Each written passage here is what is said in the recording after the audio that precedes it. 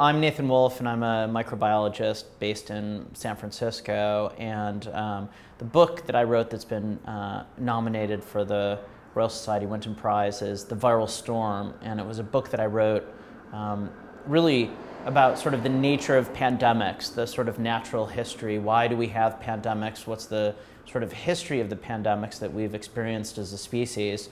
But also, what's the nature of how humans are changing and how we've changed over the last couple of thousand years, and how does this influence the susceptibility that we have to these pandemics?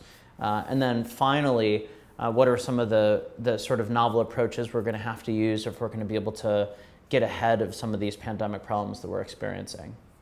Located in the west of the country, near the border of Burma, Phang Truc is home to about 3,000 people whose livelihoods depend on the sugar and rice they grow.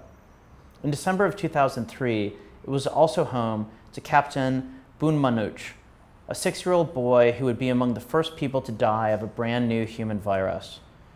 Captain loved riding his bicycle, climbing trees, and playing with his plastic toy Dalmatian that pulled 3 puppies in tiny brown wagons as it barked mechanically. Captain also enjoyed helping his family on the farm. Nearly every family in Phang Truc kept egg-laying chickens. Some also kept roosters for cockfighting. That winter, as on many farms in this region, chickens in Captain Uncle's farm suffered from severe diarrhea, strange behavior, and weakness. A day or two before the new year, according to reports, the boy carried one of the 6 walking chickens home. That walk home would have lasted no more than a few minutes. A few days later, Captain grew feverish. A clinic in the village diagnosed him with a cold, but after 3 days without improvement, his father, Chamnan, a rice farmer who worked part-time as a driver, took him to a public hospital. More detailed testing using a molecular technique called the polymerase chain reaction, or PCR, revealed that Captain was likely infected with an atypical type of influenza, perhaps one not yet seen or widely seen in humans.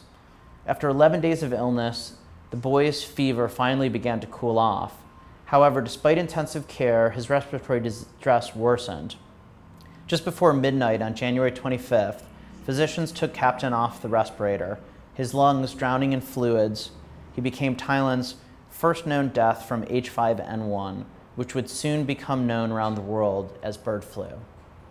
The reality is when you sort of really are hunting and butchering meat as our ancestors did, and is really done by hunters around the world, you have a tremendous contact with all the blood and body fluids. And what that means is any microbes in the animals that you've hunted, really you're exposed to, and there's a lot of increased potential from that moment onwards for these microbes to enter into human populations. One of the things that I really tried to emphasize in the book is how radically things have changed. And part of what that means is that humans are so interconnected and there's so many human populations that viruses have a tremendous capacity to enter into humans and spread around the world in a way that's never really existed in human history.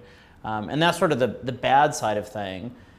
But on the other hand, we also have this sort of interconnectivity also has bred a whole range of technologies that permit us to address some of these threats in radically different ways. If you look at the intelligence community, they've often looked at sort of chatter, if you will, sort of this pattern of particular kinds of communication associated with novel spread of particular terrorist incident. We can actually monitor similar kinds of chatter. We can look at the rate of new viruses jumping into sort of human species, for example, as a way of sort of measuring just how frequently these things are jumping over, and maybe what that will do is give us a sense of the things that jump over before they spread, and that's ultimately the objective of this work. Right now, there could be a virus spreading in human populations that basically was going to kill us in some years, but we wouldn't even notice it for some years before it actually spread. So something like HIV, I hope that the readers that come to this book will be, obviously interested in the subject, and that they'll walk away with slightly different perspective on the nature of microorganisms, a different perspective on pandemics.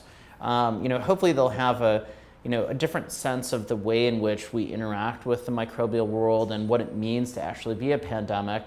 Just so amazing that as a scientist, the notion of being associated with the Royal Society in any way is incredibly exciting. But certainly if you look at the other individuals the history of folks that have won this prize and that are nominated, certainly it feels very special to be included within that group.